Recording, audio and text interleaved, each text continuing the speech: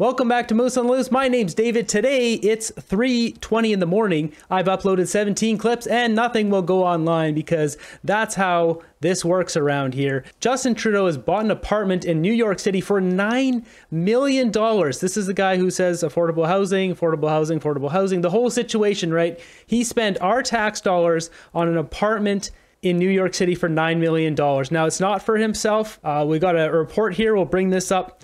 So we'll let this play first and then we'll talk about it. It's been revealed Ottawa splashed out on some new digs in New York recently, spending $9 million to buy a lavish condo in an area known as Billionaires Row.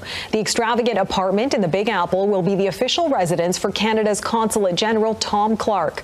Our Mackenzie Gray has been watching this story closely for us. Mackenzie, what more do we know? The Liberals have staked a lot of political capital talking about housing, Neithu, but this kind of home isn't what they want to discuss. It's one of the most posh addresses on earth, 111th West 57th Street in New York City. With views of Central Park, it's located in what real estate agents call Billionaires Row. It's a brand, right? It's like a Birkin bag. You don't even have to say where it is, you just say the number. And now Condo 11A in that building is owned by the Canadian government to house the Canadian Consul General in New York City. 3,600 square feet, 3 beds, 4 bath, building amenities like an indoor pool and padel court. The sale price, nearly 9 million Canadian, according to the New York Post. Welcome back. Well, it is a whole new world, at least politically speaking. And the man who gets to live there, former Global News and CTV journalist Tom Clark. Well, hi, everybody. Now the Consul General. Something to note there, former CTV host. This is the same CTV that receives government funding from the government, from Justin Trudeau and the Liberals. A position he was appointed to in 2023. So people might wonder, what does the Consul General of Canada to New York actually do all the time? Great question. Well, Governor Shapiro. Well, Global Affairs says Clark hosts networking receptions, official briefings, and hospitality events such as discussions with business and political leaders, and needs a nicer residence to continue to do it.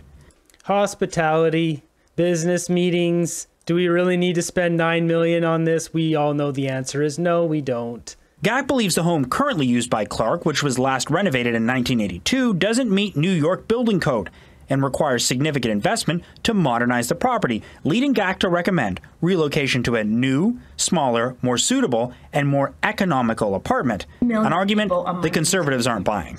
And these kinds of purchases fly directly in the face of a government that says that it's concerned with Canadians, with our cost of living. Despite spending nearly $9 million, Global Affairs says the move will actually save taxpayers cash.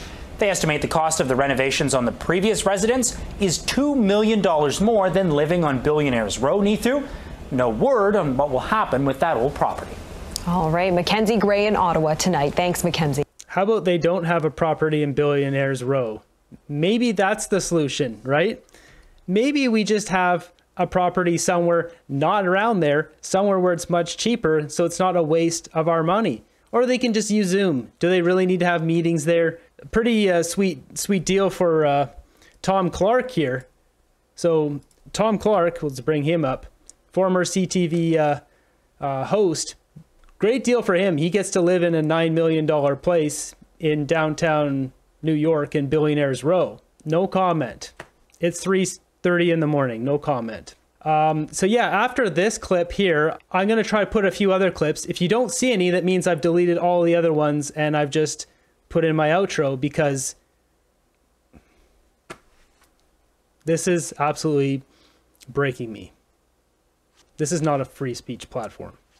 Well, that's where we're going to wrap up this episode. I have made 3 episodes tonight, and this is the 3rd one. I've actually taken my first 2 and I've edited them down into smaller sections, removing things, and here we are. Thanks for watching the end of the video here.